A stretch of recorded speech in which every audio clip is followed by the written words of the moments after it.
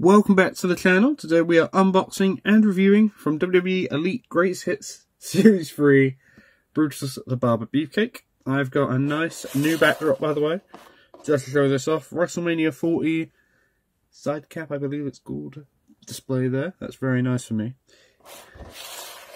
But I think it worked for the background, so comment down below if you like it or not. That'd be nice. So we've got Brutus here, the rest of the set. I don't think we have reviewed any of these things in this set. No, because I cannot find these three. This is the three that I am looking for. Just one day. I don't want to pay like 50 quid for them. That's what I've been having to see, because 28 plus something shipping is ridiculous. But anyway, this was reduced down to £10, UK-wise. This Greatest Hits series, in my opinion, Series 3-wise, has been a complete flop. Let me know your opinions if you have any in the comments below. My main issues with it is it's just not... You've chosen weird figures for the selection.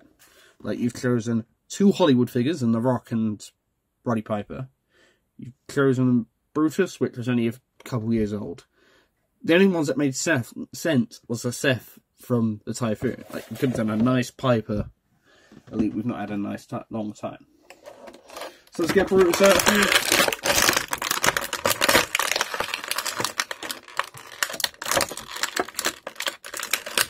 So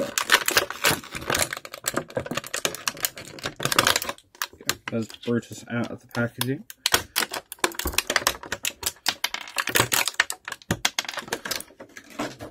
Move the packaging out of here. Do a bit of a zoom in. Hang on. So we're back. So the accessories you do get here, you do get a nice silver tag team title. Have had to put the torch light on. Just looks a bit better in my opinion. You get a pair of fisted gloves here. Very nice. And the pegs are painted. So Mattel, I do give you efforts on that. Then you have Velcro remove, so I am very happy with that. It's not just plastic on its own. This jacket. Again, when I normally do these reviews, I don't normally cover what I... not what I normally cover. I like to cover everything I can, but I don't normally cover what I don't like about things much of the time. Then you've got this nice jacket. It does have a nice bit of Velcro there. I don't know if you could see that. Bit of Velcro there and a bit of Velcro on the other side there. I do like the pattern. Dream Team Brutus Barber Beefcake. I think we did get a Greg Valentine, which would have worked perfectly in the set. Take out the Hollywood Rock, take out the Piper, give us a Greg. Would have been perfect, Mattel. But no. No, it must put that terrible Hollywood Rock figure out there. Then you have a removable bow tie. Very nice detail. Yeah. Rather than that, I do like the gear. Very nice closer gear. I think it does match with that Greg Valentine. If you do. The Dream Team. Very like the muscle. Not biggest fan of the head. I understand what that's supposed to be look like, but just feels off. I think it could have been a little bit darker. It's like a lightish brown. I think you should really get like a black. And then with a bit of tiny bit of brown, but that's just me being a bit not hypocritical. I struggle with words. Just a bit.